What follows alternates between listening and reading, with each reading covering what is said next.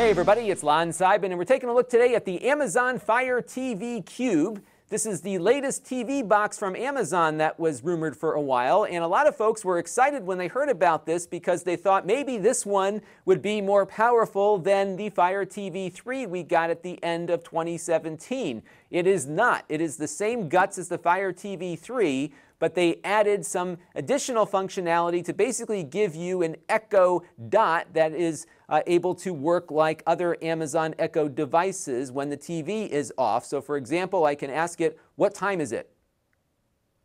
It's 1:31 p.m. So I've got that functionality here. When the television is off, there's a speaker built in. It's got the far field microphones, but otherwise, it is the Amazon Fire TV 3 inside. So it's not a very powerful device. It's powerful enough to do all the video watching that you might want to do with it, but it is slower than last year's Amazon Fire TV 2. So if you're interested in how it works as a TV box, I'm going to point you at that other video because it's the same functionality. This one does offer some cool functions related to the voice control that we're going to explore in this video. So we're going to be taking a look at all of those features here in just a minute. But I do want to let you know, in the interest of full disclosure, that I paid for this with my own funds. All the opinions you're about to hear are my own. Nobody is paying for this review, and no one has reviewed or approved what you're about to see before I uploaded it. So let's get to it now and see what this device is all about. So let's take a closer look now at the hardware. This is $120 as you see it.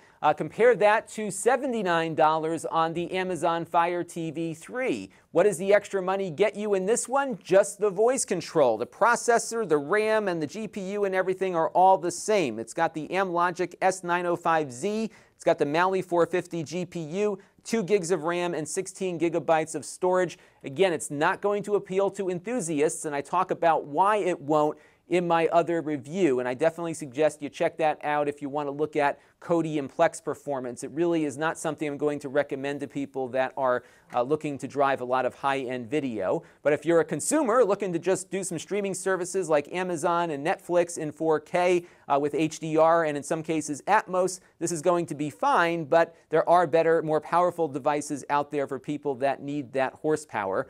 On the back here, we've got our power cable that goes in there. HDMI out is here. This is an infrared blaster right here, and it connects up to this little cube here on the other end of the cable. And one of the cool things about the voice control on this that you're paying extra for is that it will turn on all of your stuff when you issue it a command, which we're going to try out in a few minutes. And if you've got an older television, it will be able to communicate with that TV over the cube here with remote commands. You can either use what's programmed into its database or program your own remote into it, and I found it worked pretty well. I'll show you how it all came together in a little bit. For most TVs that have an HDMI port that were made probably in the last 6 or 7 years or so, it should be able to control everything through the HDMI port, but this is here for devices that you are using that don't have that support. Right here is a micro USB port, and what they give you in the box, which I thought was a great thing to include, is an Ethernet adapter, and yes, I got to get a new cable there. This is my preferred way to use TV boxes, by connecting them directly to your Ethernet network. That's the best way from a performance standpoint to use them. It also, though, supports wireless AC, so if you have a fast wireless network, it should work fine with that as well. But it was nice to see this little box in the box, because it's usually an added cost with the other Fire TV device. And that is it for connectivity. Again, lacks a lot of the stuff that I know my enthusiast friends will want to see. On the top here, you've got the basic Echo Dot commands. So we have the mute button here, just in case you don't want it continually answering to you when you issue the trigger word. Your volume up and down for that internal speaker, and then you can push this button to have it listen for you without having to issue the trigger word. The speaker on this is enabled when your television is off. When the TV comes back on, the audio will flow through the television. So let me get this thing booted up now, and you can see how all these voice commands work. So let's take a look first at a very simple voice search on here. And I do suggest, if you have an Echo device, to mute it now. I have to use the A word a few times here for demonstration purposes. So we're going to say, Alexa, show me some science fiction movies. And now it should pull up a list. Unfortunately, this search doesn't seem to be working too well, because it's not giving me a lot of movies here. It's giving me a TV series here, another TV series there, but it is showing me stuff that's on Netflix in addition to Amazon, which is something that we haven't always seen out of the universal search on these Amazon devices. But still, this is not an accurate result, even though I do appreciate that it's giving me more than just Amazon as an option. If I go back to the main menu here and do a traditional universal search, science fiction movies, it's going to give me something a little more accurate, I think. Let's hit that one there. And there you've got actual science fiction movies as opposed to a science fiction series. But most of these movies are living inside of Amazon's store and not anywhere else. So search isn't so great on this, but there are some other things that I thought were really pretty cool. And one thing this device can do is turn on and control all of your devices with a single command. So what I did a little earlier was I configured it with my 4K television over there along with my home theater receiver, and I did this. Alexa, play Star Trek: The Next Generation. Here's Star Trek: The Next Generation. And you can see after I asked it to play Star Trek: The Next Generation, it began turning on everything, finding Star Trek: The Next Generation, in this case on Amazon's ecosystem there in the Prime Video thing, and it started playing an episode for me with that single command, which I thought was pretty cool. You can ask it for what show you want to watch, it finds it and plays it. And it also appears smart enough to know where to look for stuff. So for example, if I ask it, Alexa, play Voltron, and Voltron is something that's only on Netflix, so what it's going to do is load it up on Netflix. So if it's not on Amazon's video system, it's going to go somewhere else to find it here, and in this case, it was able to get it up on Netflix. So as more apps support this, I think this might be a really useful feature, especially if you got some old show that just popped to mind and you want to just watch it.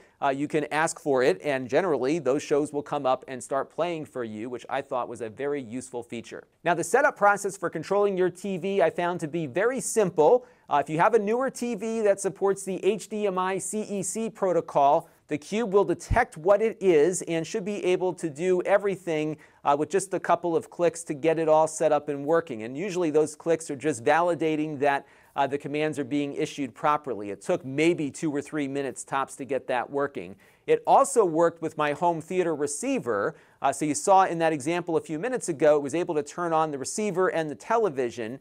And when I set up the receiver, it was able to not only turn it on, but also get it to select the proper input that the Fire Cube here was on. So it was a very automated procedure, issued that one command to watch that show I wanted to watch, and everything just came up and started working. I found it worked most of the time, although there were a few issues where the receiver came on, but the television didn't turn on, and I had one instance where the TV turned off and the receiver was staying on. So it wasn't perfect in its control, so there might be some tweaks they need to do along the way here, but generally it was working as advertised. I was also impressed with how it worked with older televisions. I had an old TV, an Orion TV that I bought probably on liquidation at some point along the way that doesn't have that HDMI CEC feature, and I was able to control it via the infrared blaster that we looked at the outset here. And that process was a little bit longer because the IR commands that were in the database on the Cube here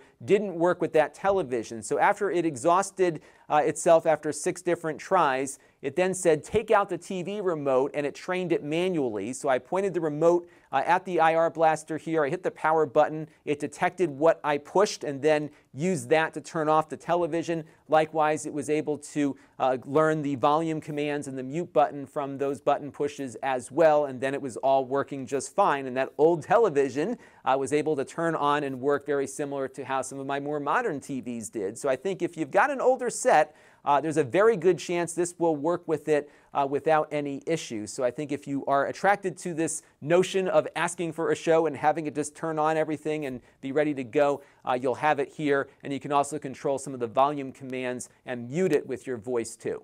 And there's a few other cool things you can do with this. So if you've got music in your Amazon account, you can play the music back and get the lyrics flowing by as well with a voice command. So that was kind of neat. I can also have it show me the studio camera.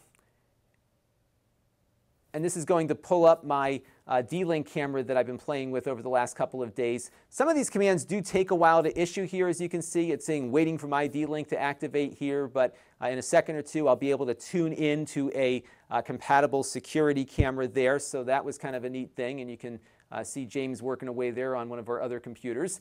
And then I can also get the weather by asking it, show me the weather.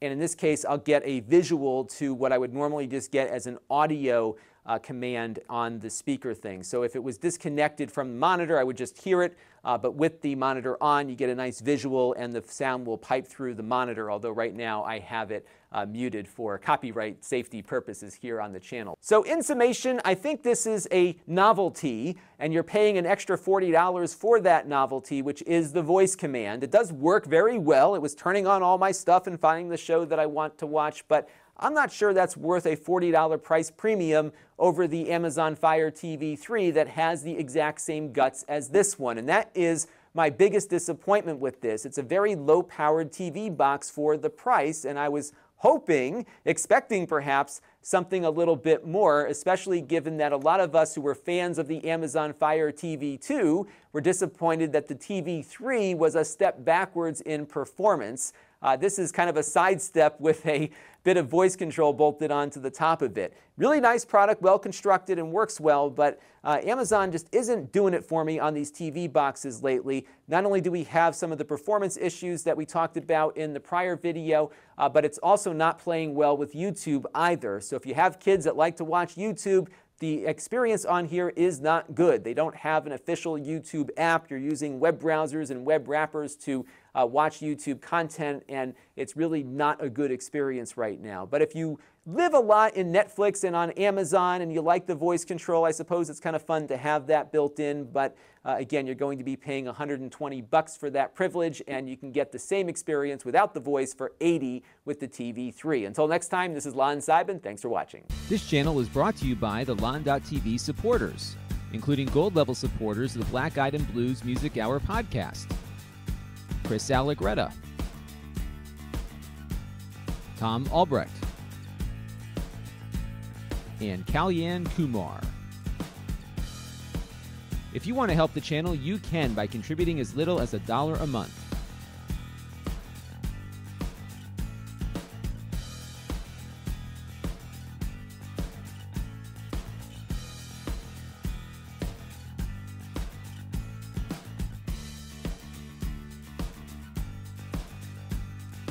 Head over to lon.tv/support to learn more.